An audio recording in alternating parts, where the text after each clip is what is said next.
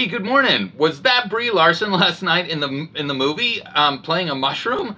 I think it was, playing like all the mushrooms of the planet. Super cool movie. I'll tell you about it on the ride. Give me about half an hour. Gotta finish getting my taxes together and gotta get bundled up. It's cold out there, folks.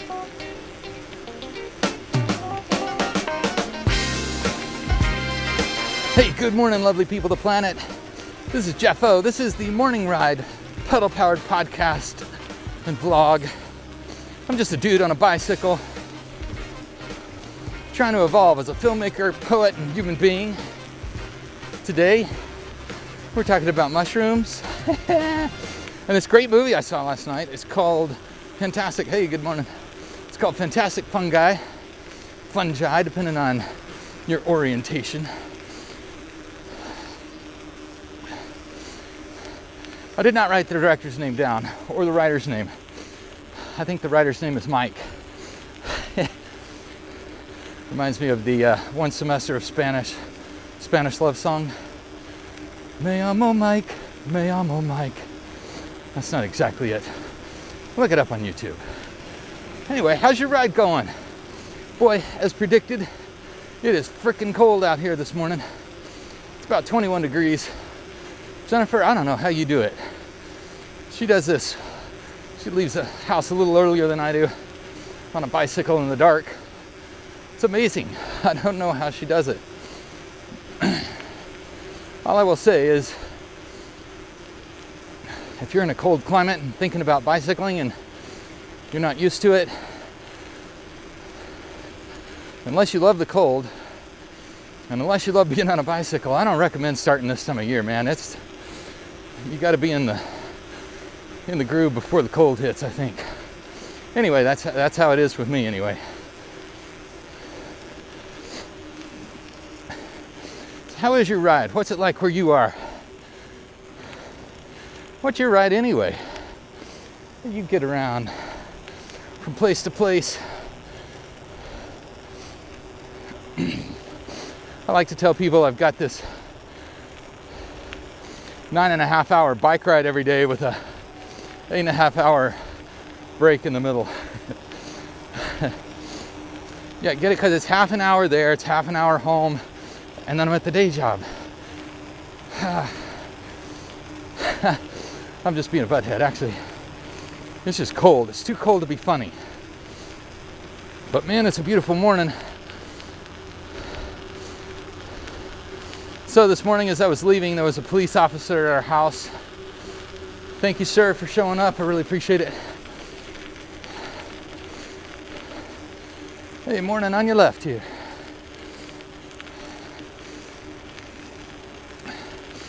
There's been a motorcycle parked out in front of our house for about a week now. I was going to take a photo and report it to the police department, I guess, as a possibly abandoned vehicle, because it's kind of parked in the intersection. I took a little video of it, but I didn't want to get in the cops' way. I gotta say, we have the friendliest and most helpful police department of any town I've ever lived. And that's probably not fair to say. I've only lived a few places and only interacted with a few police officers, so that is a statistically improbable assessment. But no, really, Boise Police Department, thanks for all you do. Thanks for the what you guys are awfully friendly, polite, and I always get a sense that you know what you're up to. I really appreciate that. So last night we were at the Egyptian Theater again for another film. Hey, good morning. Called Fantastic Fungi. And it is true, Brie Larson narrated the voice of the mushrooms. She took on the character of the mycelium fungi of the planet. And the end reassured us they're always going to be here, even after we're gone, probably. But no, I highly recommend this documentary. It's It's one of those that I recommend not for its production value, although it was fine. It's neither here nor there. You know, documentaries are tough because you got to get everything as it's happening, and you don't get setups, and a lot of times you got to shoot it while it's happening in whatever situation that is. But computer generated images, CGI, just computer animation, I guess, in general, has gotten to the point that they were able to really show like what happens with mycelium underground, which is really cool because it's a really difficult thing to see because, well, it's underground. Hey, good morning. So basically, the earth is filled with mycelium, and this is it's a plant-like structure, a fungi that is the plant. And then, like, when we see mushrooms, those are considered the fruit bodies. Now, you probably know this, but mushrooms have their own kingdom. Like animals have a kingdom, plants have a kingdom, and mushrooms have their own kingdom. Genetically, we're more like mushrooms than a lot of other mammals even. How crazy is that? But this film had some of our favorite enthusiastic advocates and evangelists of the beauty of the mushroom world. Paul Stamets was featured pretty prominently. All right, all right. Got a lot in the bags today, so you gotta be careful. Tired of breaking axles, man. I know, you're tired of hearing me talk about breaking axles.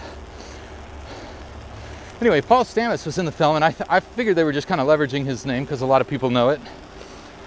But no, he carried a lot of it. Michael Pollan, of course. I've started reading his book, How to Change Your Mind. It's about psilocybin mushrooms. That is, mushrooms that have psychometric effects.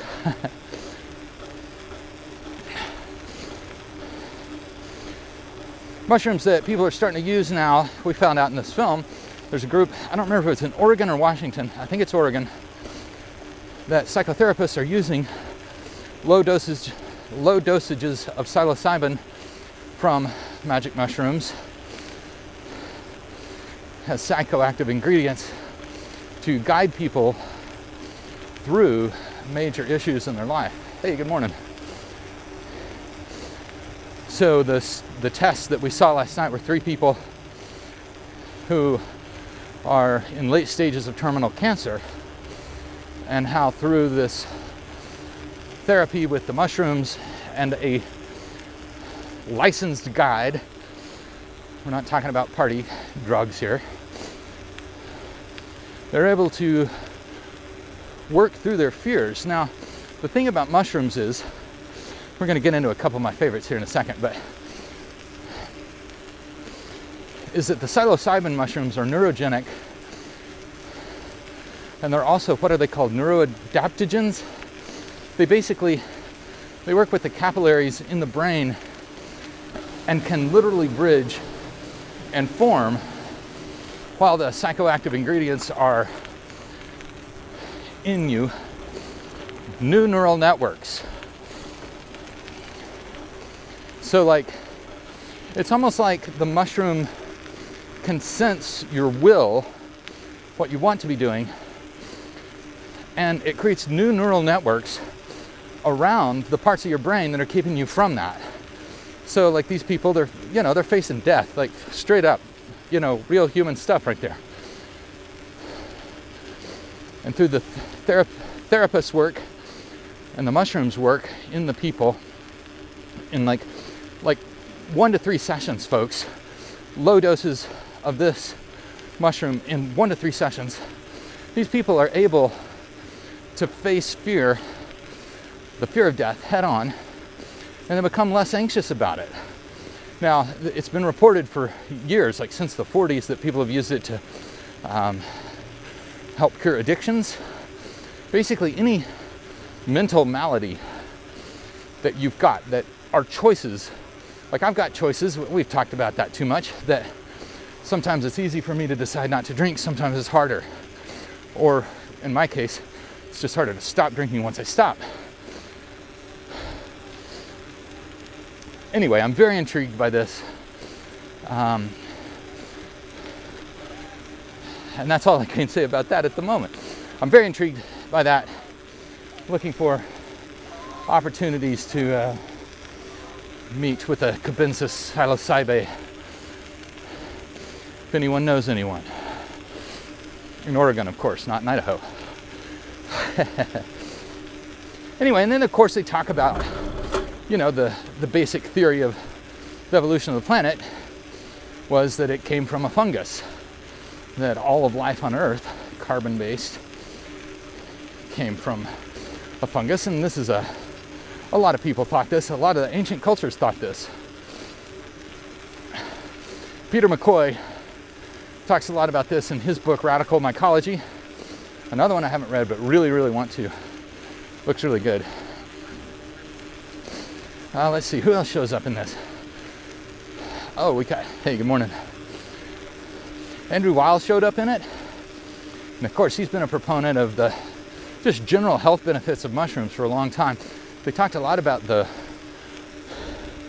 lion's mane. It's one of my favorites. So I order these from a place called For Sigmatic, Sigmatic. Look up mushroom elixirs. That's probably what you'll find. But basically they harvest, dry, and make these mushroom elixirs. They also do coffees and stuff. Jennifer was telling me that she was researching this, or her research, personal research on just health and such, led her to a bunch of information about these mushrooms recently too. So not to the effects of the psilocybe mushrooms, but the lion's mane is also a neurogenic mushroom. Hey, good morning on your left. So drink an elixir of this in the morning helps with concentration throughout the day. Probably don't want to do that at night unless you like concentrating on sleep. No, if you like concentrating on sleep, the reishi mushrooms, anti-inflammatory, antiviral. Hey, morning on your left. Oh, we got a lot of folks out this morning. Hey, morning on your left.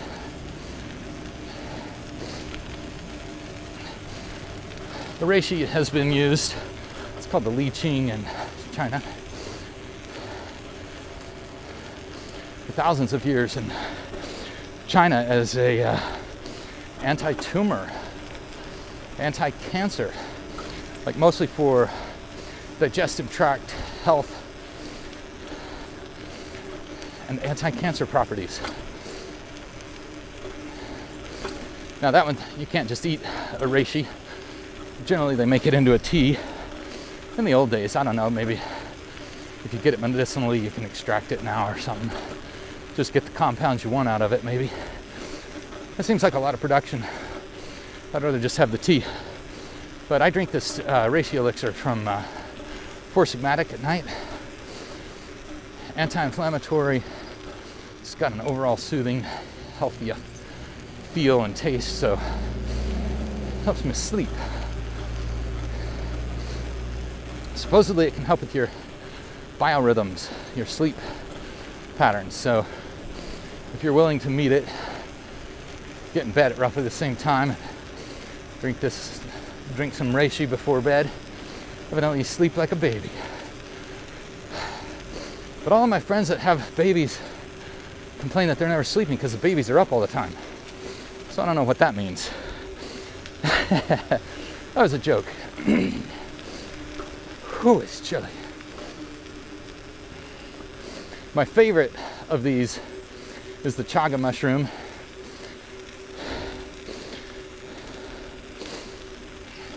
It's got a ton of antioxidants. It's great for general immunity.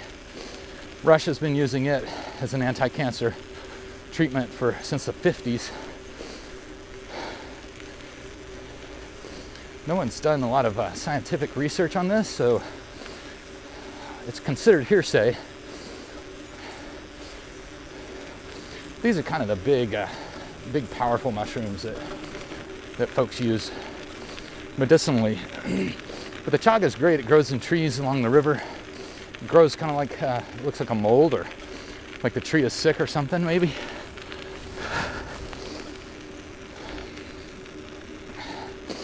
But for overall well-being, I love having a cup of chaga in the morning, the reishi at night.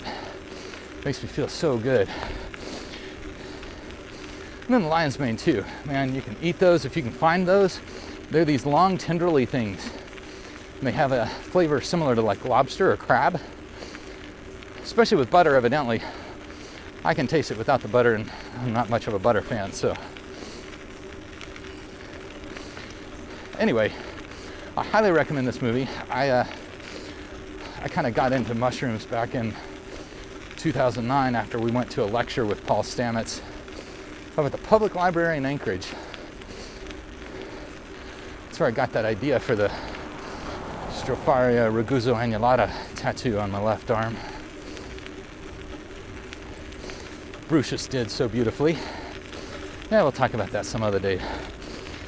Anyway, folks, if you are interested in participating in a state of wonder, I highly recommend the film Fantastic Fungi.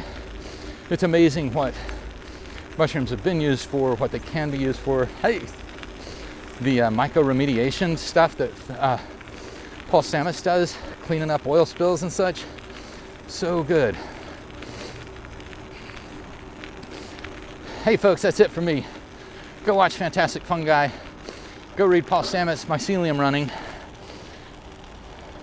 And prepare to be inspired. Prepare to have your mind blown. Hey folks, thanks for riding with me today. I really appreciate it. Whatever your ride is, I hope that you get a chance to be on it today. Even the mushrooms aren't going to keep us